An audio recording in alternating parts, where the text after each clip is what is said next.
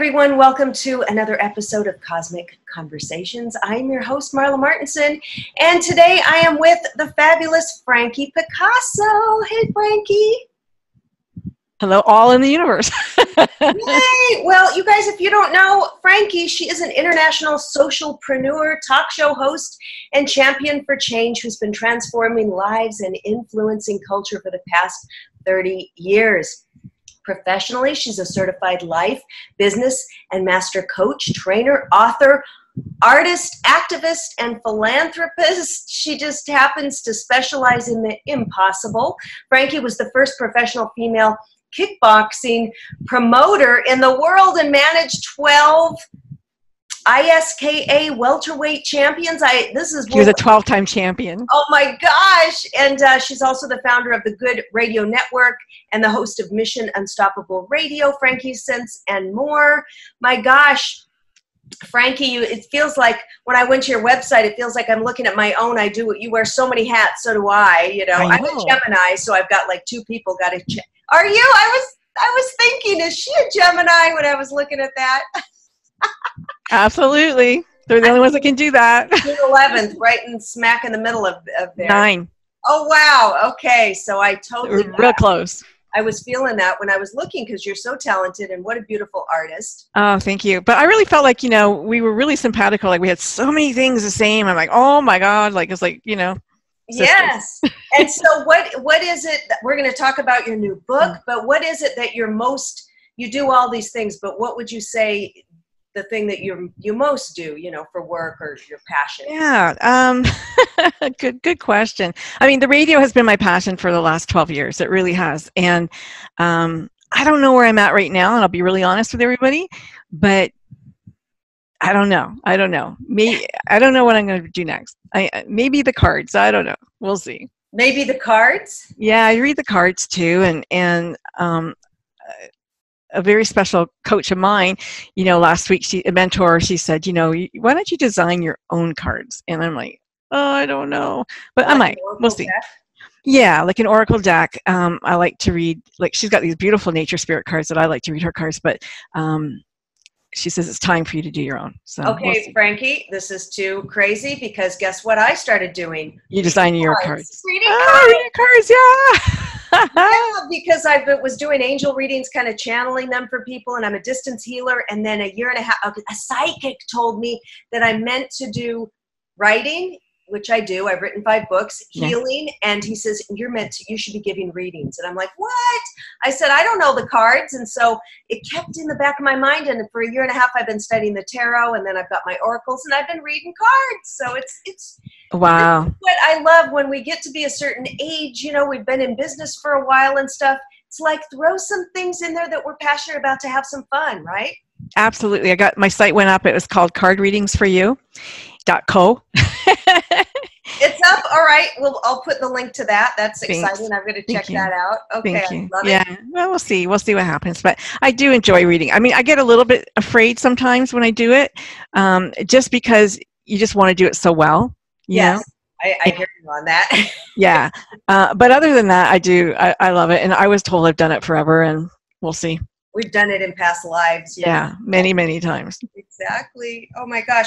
So tell everybody about this book. For 1 to 40 pounds. Yeah. And it's not your weight. It's actually the British pound. So that's a picture of my dad on the front. And he was probably about 15 or 16 there. But when he was 13, he was born in Vienna, Austria. And that was on March 18th was his birthday, was his 13th birthday. He just turned 13. And at the same time, Hitler had come in, and it was the Anschluss. So it was the taking over of Austria from Germany. And so now the Nazis are invading, and he's from a Jewish family. And his father had been arrested and taken into a camp.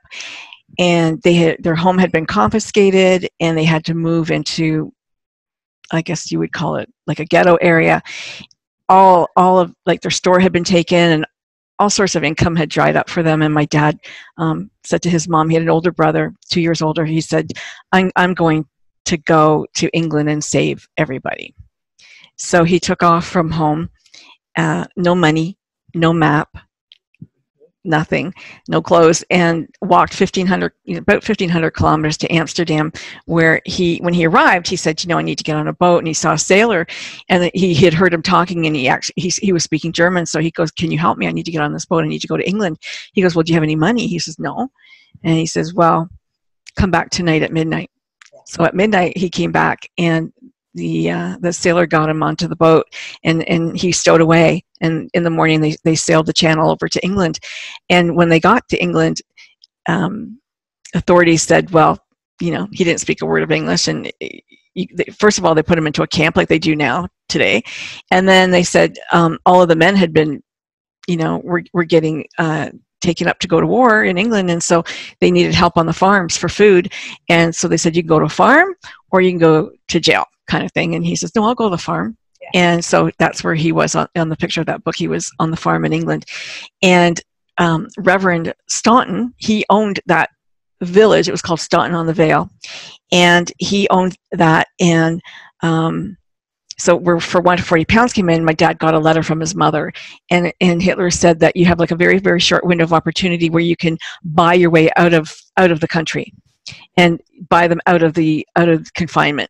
So he needed 40 pounds to get his father out of out of confinement, and to get his mother passage on a boat in Italy, in Genoa. They left from Genoa, the Saturnia, to go to the U.S. She had family, I think, in the U.S. who said, you can come here and stay if you can leave, kind of thing. And so he showed the letter to Reverend Staunton, and the Reverend says, well, let me think about it. And he came back. He said, well, I'm going to send your mother the money, but how are you going to pay for this? And he goes, well, I'm going to work. And so that was 5 years of work for 40 pounds, which is nightly about $90. Right. Unbelievable. Well, at least he could eat out there. Yeah, he could eat there. And the Reverend's wife took, some interest in him and started to give him English lessons and comportment lessons, like this is how you eat properly, and your knife and fork, like he's never going to go to these fancy places. But she did all of that for him. And it did do him well in life. So bless her. And then, it was fascinating when I was reading the book and reading about how he walked and had to hide at night, and or in the day, and find his way, all that. When I interviewed him for the book, and that was the most embarrassing thing that he had to tell me, really, was that he stole clothes off clotheslines in the middle of the night. He stole food, and he goes, like, he didn't want to tell me this. And I go, what do you expect? Like, oh my gosh, compared to what the Nazis were doing. I mean yeah. But he had such a ethics and such pride, Yeah, it was crazy. So, but that was interesting. But that was his guilty. Oh, that is so sweet. And so then he does make it to the States and everybody. So give us a little now. Then he's in Southern California later, and he has some wives and family. And tell us a little bit about that. Well, when my dad was actually engaged to marry a girl back in England, but his mother had I don't know if you saw Private Ryan. There was a law that came out that if you have just one son left fighting, that you could bring him home. Yeah. And so she went, and because I had a little pin. I found this pin actually a couple weeks ago, and it was the pin that you get from the president or something. Anyway, you're a mother of these children who went to war. So they brought him back on a U-boat to New York, because that was her last surviving son. Her older son had passed away. He was shot down in the war. So my dad comes home and sees his parents. He hasn't seen him for like over 10 years. And they've arranged for him to be married. They've arranged all of this kind of stuff for him. And he's like, I haven't seen him. I should be a good son. What should I do? And I guess he went with, I'll marry this girl. So he married Harriet, and they had 2 children, my brothers, Paul and Andy. And her mother, the grandmother, which the boys call the Dragon Lady, she ran everything. She was the matriarch of the family, and she told everybody, when to jump, when to sit, when to eat. And my dad, hey, since he was 12 years old, pretty much, he'd been on his own and making his own way in the world, and he just couldn't handle that. So he said to his wife, you know what, we got to go. We're just going to leave the family business. I promise you things are going to work out. I'll get another job. And well, she was kind of afraid to do that. And her mother said, if you leave, if you stay, I'll give you $10,000. But if you leave, I cut you off, nothing ever again. So that kind of scared her. So she took her boys to Florida, and they lived in New York City. And she told her best friend, or her friend, I don't know if they were best friends, but she told her friend, look after my husband while I'm gone, which was my mother. Yeah. Would be my mother. So of course my mom had two little boys exactly the same age, and she started to make dinners, and my mother's husband had committed suicide. And so, I don't know how the time span, but I guess she'd been grieving, and now they're both alone. So, they're adults, things, happen, and they took off for Rio de Janeiro. And then I'm the bun in the oven. Oh! So they ended up, my dad, things weren't happening. They thought Rio was a really good spot because there was lots of tourists and stuff, but it just wasn't happening in his industry. So he left and he went back to Austria, to Salzburg this time, which is where I was born. And he made a go of it there for a little while. But then another war was about to break out, and my mother's father wrote and said, it's too close to you, Russia and whatever, you got to get out of there. We really want you to come home. And so they insisted. So home meant that this time they went to Canada. They immigrated to Canada, and that's where I am, and that's where I grew up pretty much. And here we are. So my dad had a few contacts in the elevator business, and one had reached out, and he had brought him into the sales end of things. And as it ended up, my father ended up becoming the president, and then he ended up buying the company and made his way, did well in the world, we'll say. Yeah, in the elevators. That was interesting, yeah.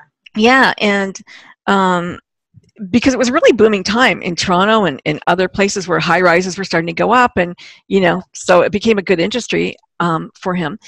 And he did well. And when he sold the company, he sold it to a Swiss company, and they said, we would like you to do acquisitions and things for us in the United States. And so he said, okay, well, I want to retire in San Diego because I love the weather. It's temperate. So that's where he lived for like 30 some odd years until he moved about 5 years ago to Mexico.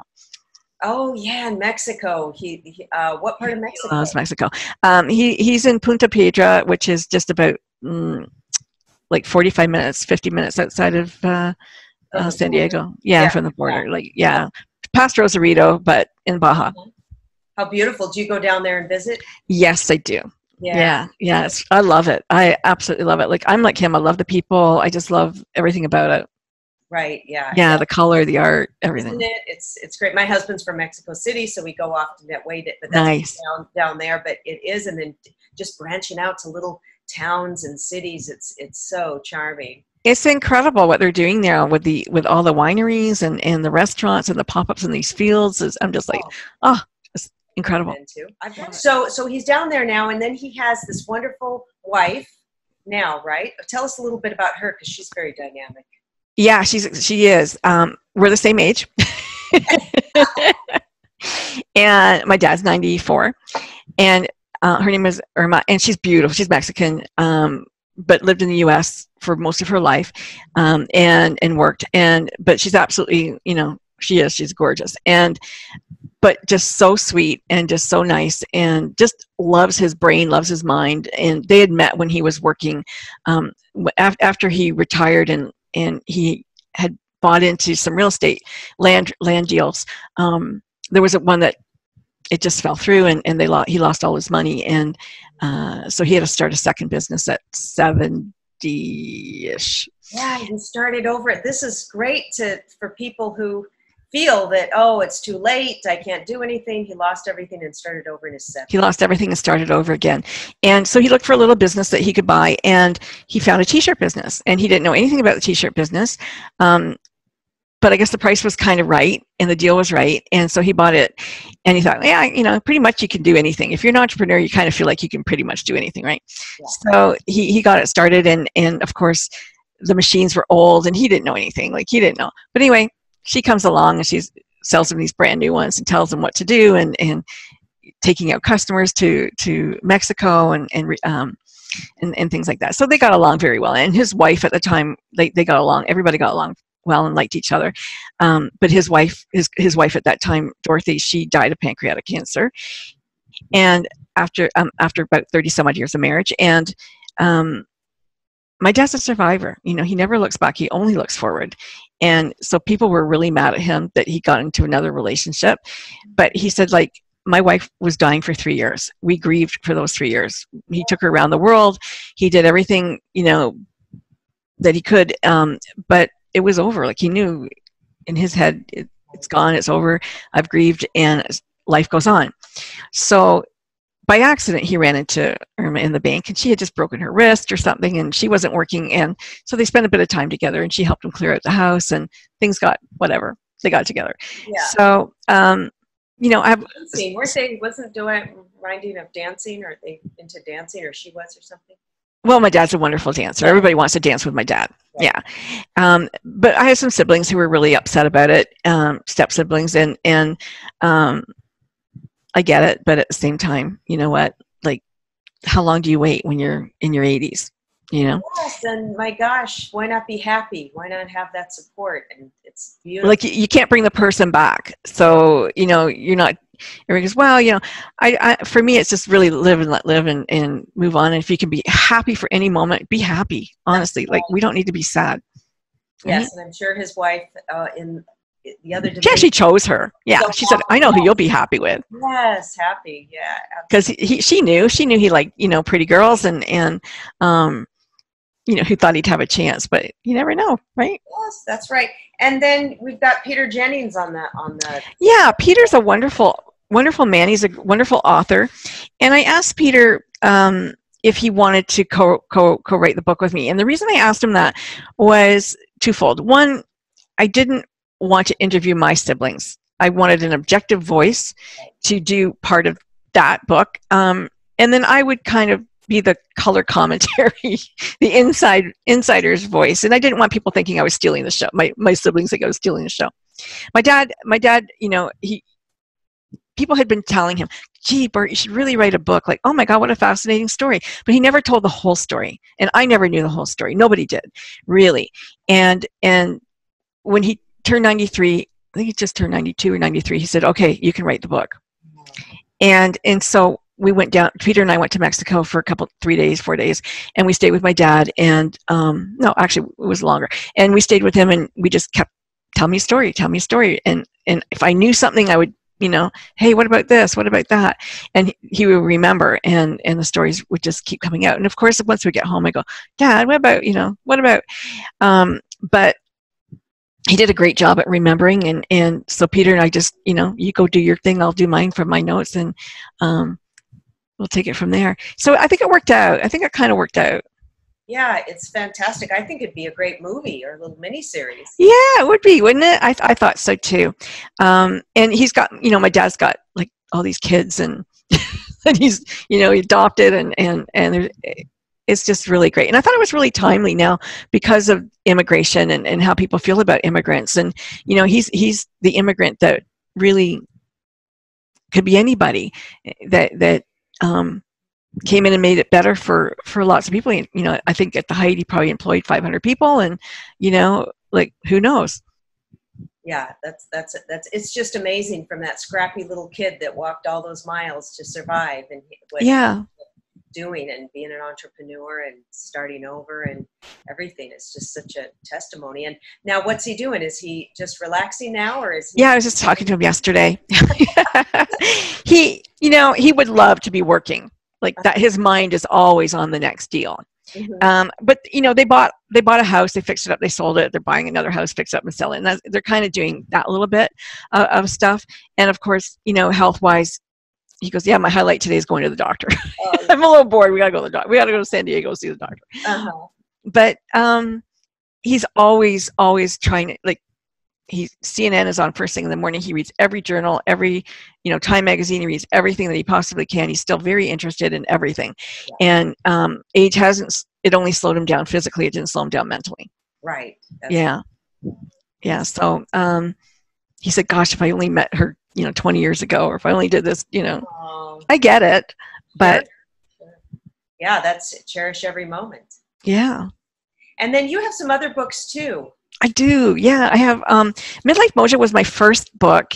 And that was a book I wrote about midlife and what it's like to, it's really a prescription for change, but what it's like to change in midlife and why it's so special. And I really felt that people were so engaged in in bad relationships and lives that they weren't happy with because they were afraid to make a change. And so I thought, well, let me show you how to change your life. This is how you do it. Because I'm kind of like my dad. Start over. Just start over.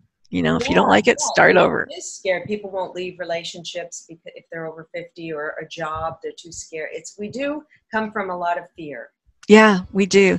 And so Midlife Mojo was about like getting them to understand why they don't change and then how to change and how to change your mindset and be unstoppable pretty much. And then I've got this big one. I don't know if you can see it back here. Whoops. Uh-oh. I Buried My Chest. I Buried My Chest was last year's book. You can see it's a huge book, 700 and some odd pages. Yeah. And this book was I Buried My Chest, 21 Unstoppable Women Get Naked. And they got naked about their lives, and they were brutally honest. And so, I was just so proud of everybody because they were just so courageous in telling their stories. And I asked everybody, I co-wrote it with Alex Akorshi from Nigeria.